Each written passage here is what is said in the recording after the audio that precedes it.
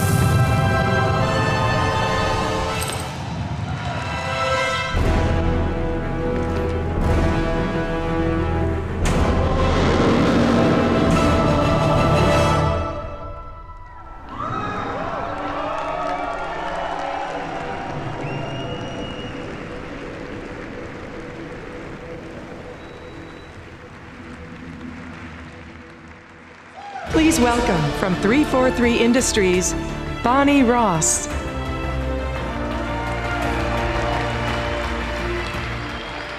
Halo is an incredible universe built on the heroism of Master Chief and the dedication and enthusiasm of its incredible fan base. Last Tuesday, we introduced Spartan Assault, a new Halo game designed from the ground up for Windows, and it's playable on the show floor this week. We also recently announced the creation of a live-action Halo television series with Steven Spielberg.